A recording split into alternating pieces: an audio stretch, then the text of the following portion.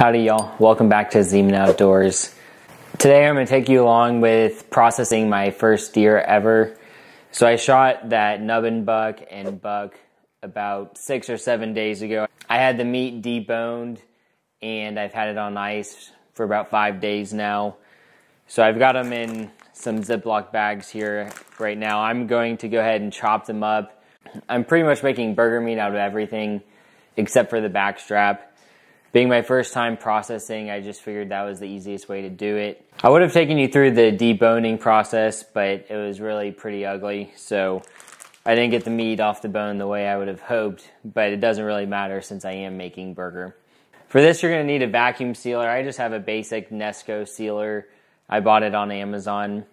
And then I also bought the rolls of bags because it's cheaper than buying bags pre-sealed already. So what I did earlier is I went ahead and got about 12 to 15 bags here. I double sealed it on the bottom and I'll probably double seal it on the top when I'm done. So what I'm going to do is roll the bag outward so that I can throw the meat in there and not worry about it getting all over the outside of the bag. You're also going to want to scale.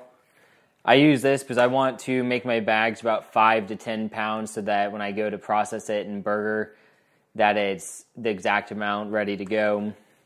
You'll need a sharp boning knife, and I'll tell you that when I was deboning the deer, having a sharp knife is very important. I've got a tub here for any of the trash or scraps as I'm finishing cleaning it up. I'm really going to try and get all the fat, all the silver skin, everything off of it, so I may lose a little bit of meat, but for my first time processing, I'd rather make sure I have some good burger meat. So I don't have all the supplies to make sausage and burger and all the seasoning yet. So what I'm doing is I'm just cutting them into strips. I'm cleaning it up and just cutting it into strips, putting it in the bag and going ahead and freezing it. So that way when I pull it out and ready to process it, that I can just throw it into the grinder and it's good to go.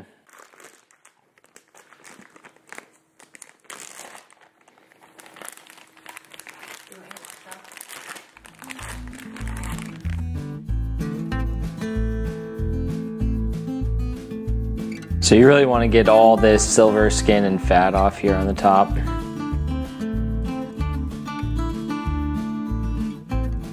Alright, so this is mostly cleaned up, so I'm going to cut it into strips. Depending on the size of your grinder will depend on how big your strips are. Something about this size will work pretty well.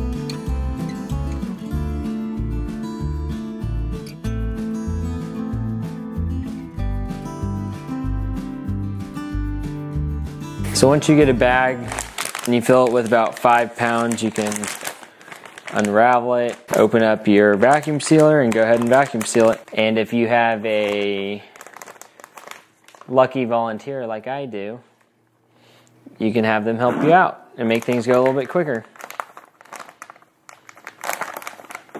I'm just gonna do that first. That gets all the air out. So once you have it sealed up, you can go ahead and write what it is, and it's ready for the freezer. And then you'll just continue with that process until you're done with all your meat.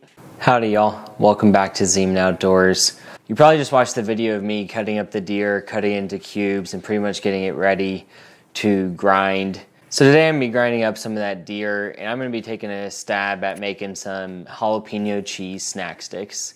Now I've watched quite a few videos on this, and this is my first time doing it, so if you see anything that I'm doing wrong or that you do differently or have any suggestions for me, please feel free to leave a comment below. One thing I don't see in a lot of videos that I watched, and I don't know if they're just skipping this step because they don't think they need to show it, or people just don't do it, is they don't seem to sanitize all their equipment before they use it.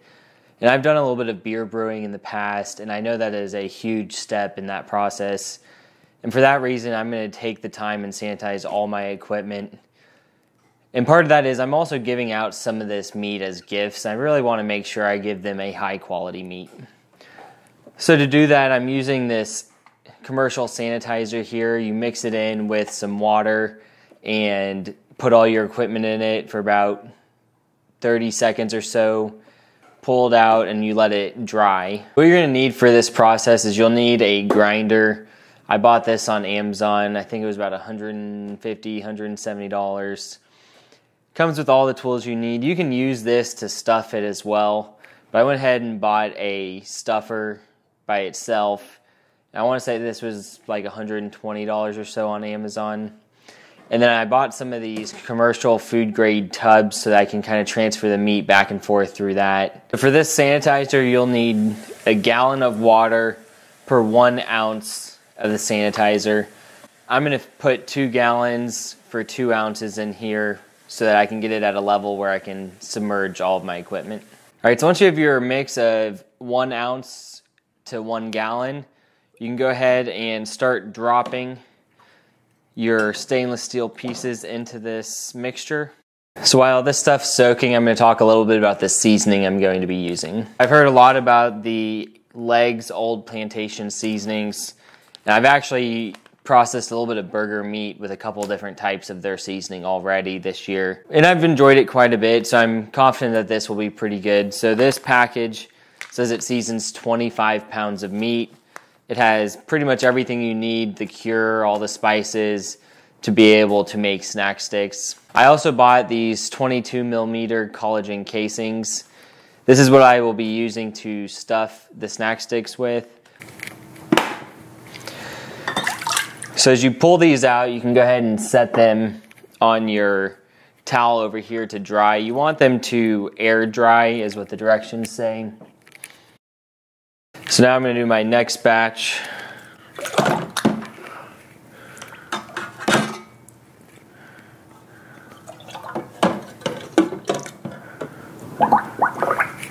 I will also be using my Pit Boss smoker to be able to smoke these snack sticks.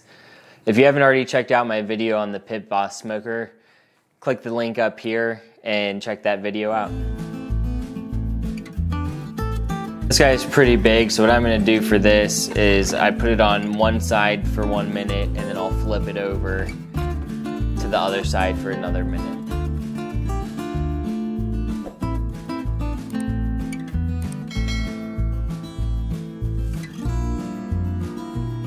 Once all your equipment is out, you'll want to let that just air dry. And one thing I also like to sanitize is all the tubs because the meat's actually going to be sitting in that. So I'm going to take this first tub off that has all the liquid in it.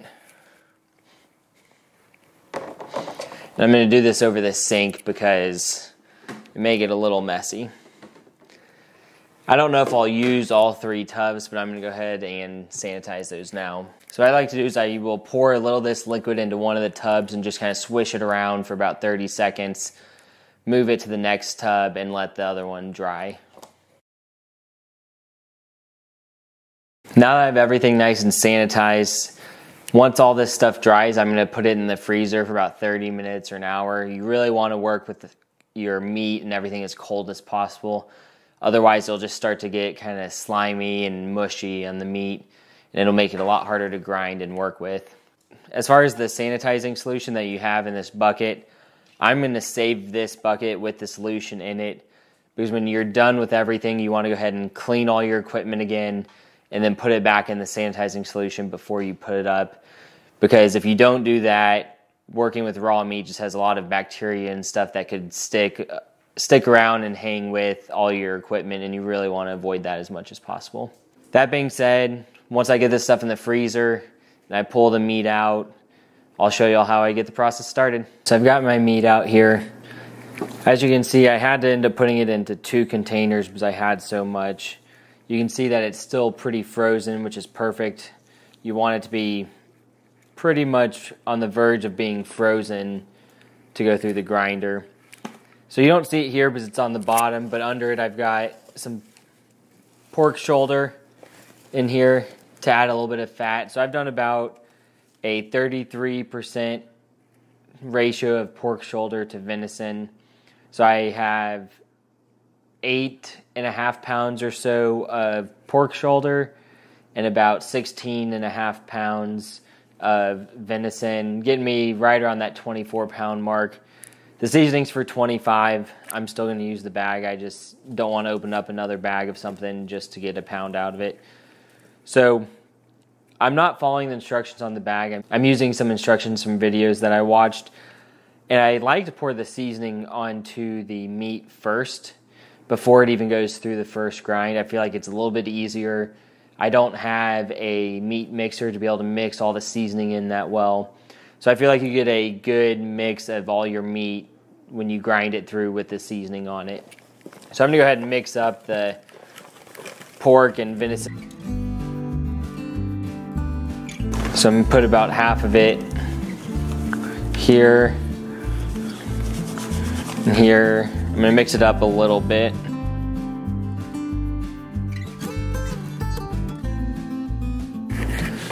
All right, we'll pour the rest.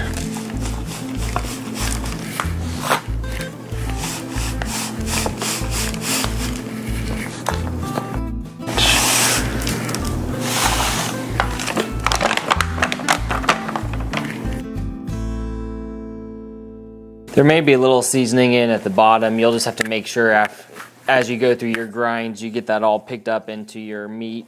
The seasoning packet did not come with the cure, so I just had to run real quick and grab some curing salt from Academy.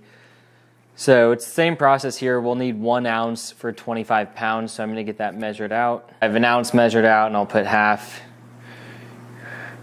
in this one, and half in here. So we'll get that cure and the seasoning all mixed in here.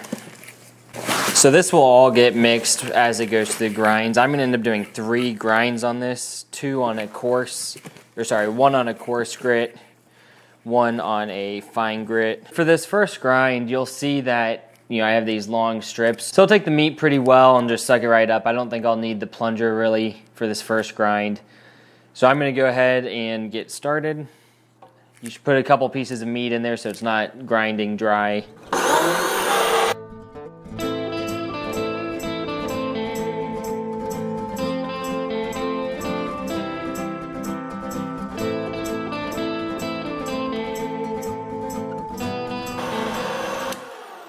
Now that I have the first grind done on coarse, I'm actually going to split this meat and take half of it from this batch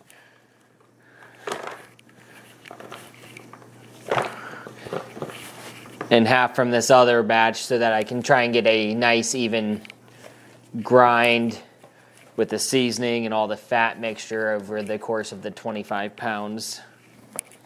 I'm gonna just mix it up a little bit more to try and get the seasoning and the fat mixed around.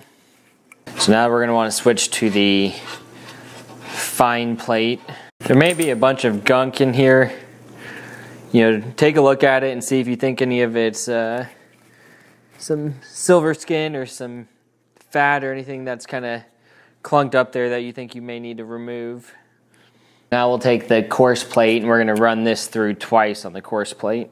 If your meat is not quite cold enough, which mine is plenty cold, it actually struggled getting through the grinder a little bit on that round was how cold it was. But if yours is not cold enough, you can always throw it in the freezer for 30 minutes to an hour to make sure it's cold to go through this next batch. So in this batch, what we're going to do is take handfuls.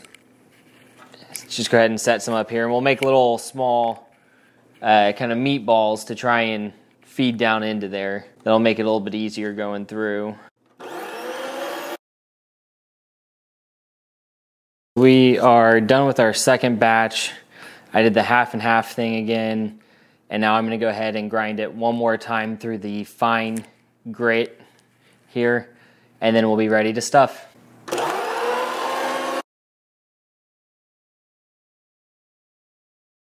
Alright, so I've gone through the grinder with the fine twice. You can see it's very sticky. So what I'm going to do now, and the instructions on the package said you would do this before when you mix the seasoning in. What I read, it was easier to do it this way, but I'm going to add some water in about 2 cups for each half here, trying to get it even or so. And so what the 2 cups are trying to do is you're trying to just loosen it up, as this won't get through the sausage stuffer the way it is. So I'm going to slowly add 2 cups into this water, or into this meat. You can see it's already starting to loosen up quite a bit. That one looks pretty good, so we'll move on to this guy.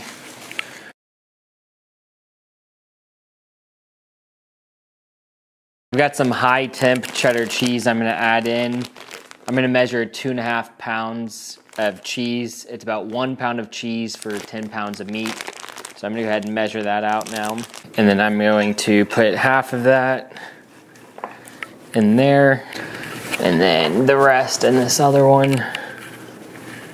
So now we're going to go ahead and mix all that cheese in. And you want to use a high temp cheese so that it doesn't melt when you're smoking it. So once you have that mixed in, it's time to move to stuffing it. The next step is to get it stuffed. So you can see I have my stuffer here. I have it flipped around the wrong way so I can fill it a little bit easier.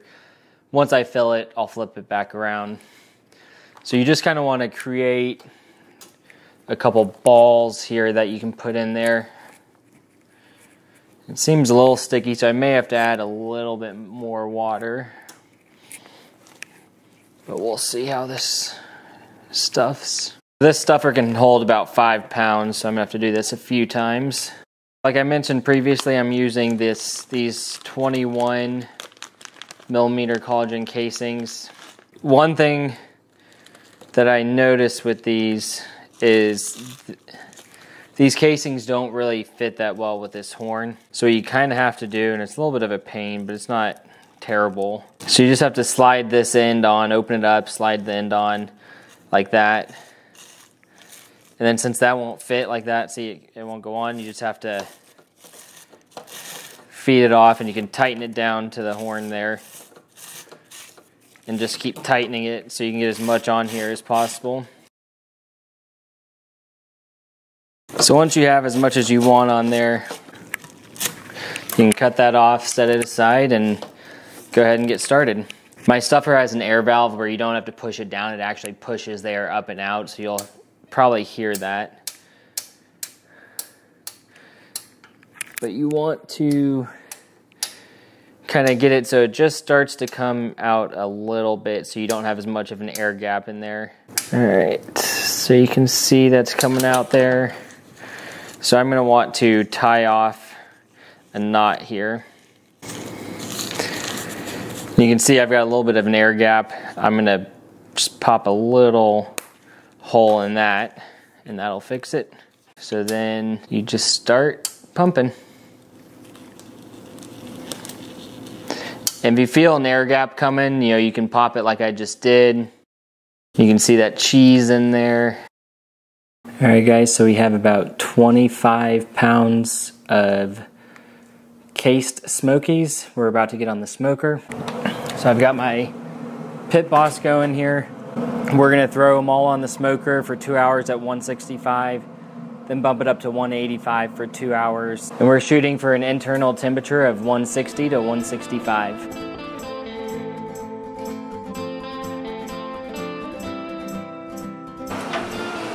We're going to take our thermometer and stick it here in one of the middle ones.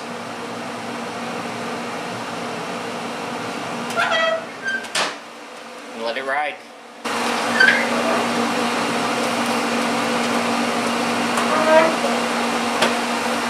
So I've already taken some off that I've reached an internal temperature of 160. I've got a little bit longer on what's in there. Once you take them off, you can bring them in and cut them. You can also rinse them in cold water to get them to stop cooking right away. I didn't do that this time around. I may try it on the next batch that I take out here and see if I can tell a difference.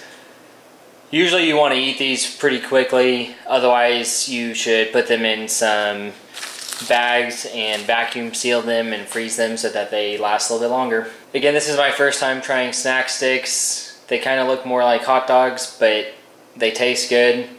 So if y'all have any suggestions or anything that can improve this process, feel free to leave me a comment. Thanks for watching.